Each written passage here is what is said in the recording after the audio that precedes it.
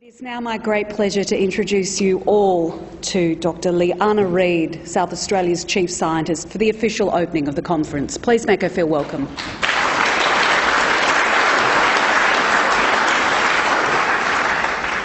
Thank you, Jessica. It's a pleasure to be here on behalf of Minister Ma. And I'd also like to acknowledge we're meeting on the traditional lands of the Kaurna people, and we respect their elders past and present. And Uncle Lewis, you're as entertaining as ever. Always a pleasure to listen to you. And great messages there for citizen science, for sure.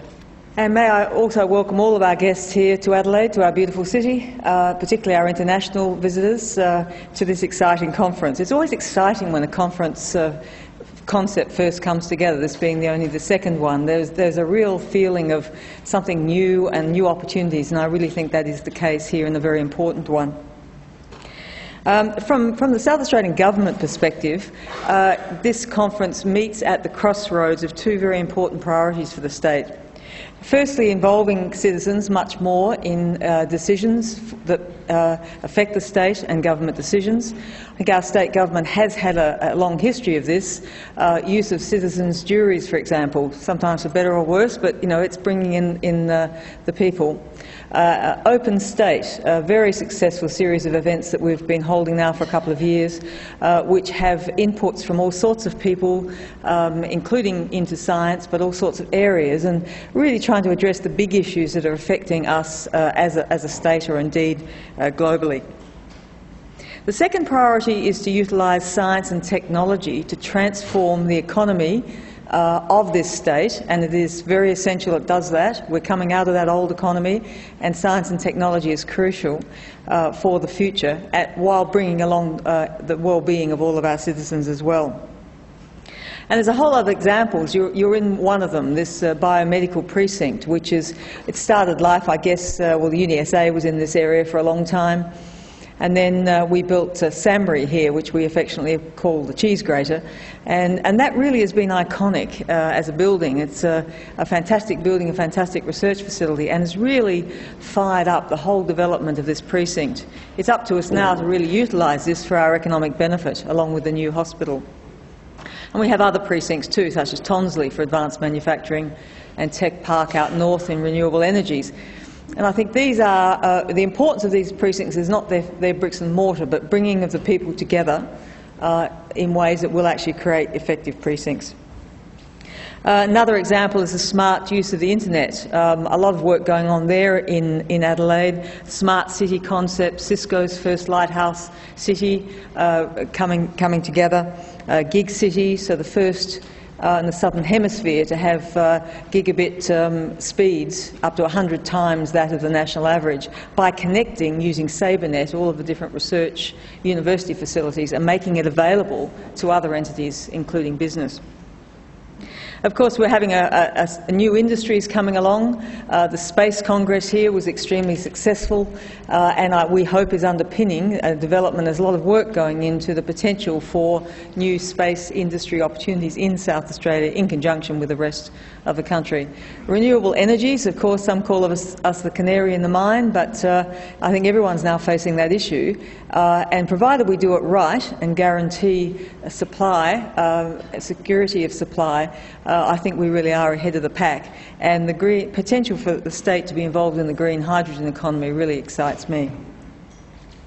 And citizen science brings these two together so beautifully. You'll see from the conference we're very active in this area, from monitoring we've done forever in koalas, the monitoring of pet cats and the weird places that they travel at night when you swear that your cat never leaves the house, and so forth.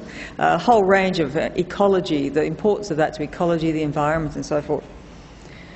Also in this area in South Australia, we were the founders of RIOz and the Australian Science Media Centre, which are now national entities but headquartered here.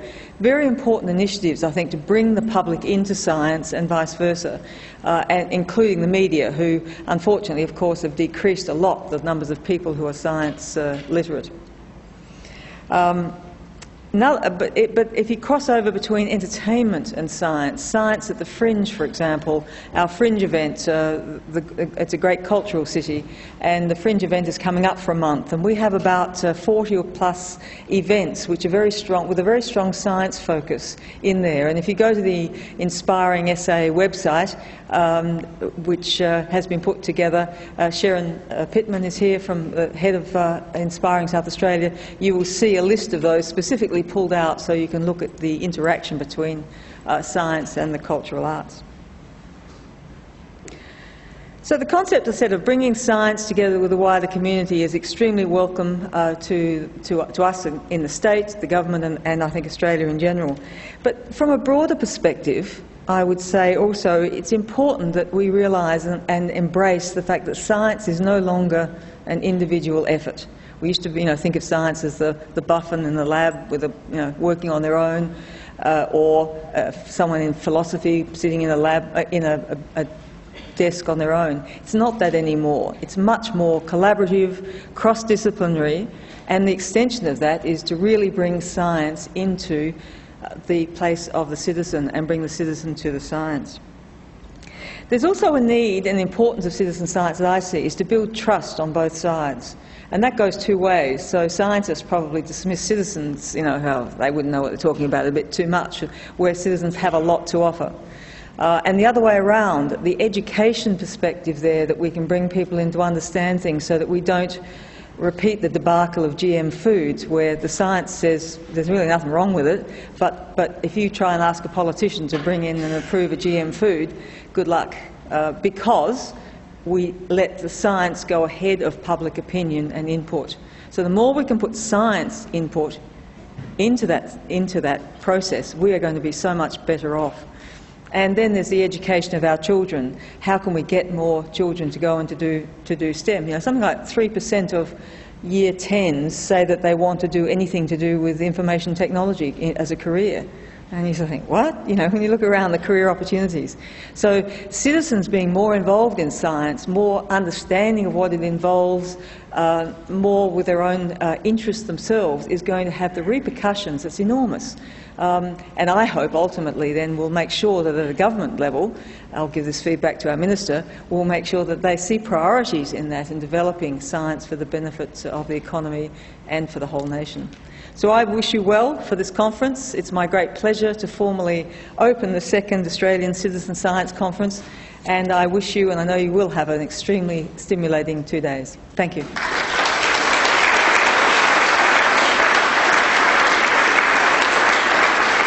Dr. Leanna Reid, thank you.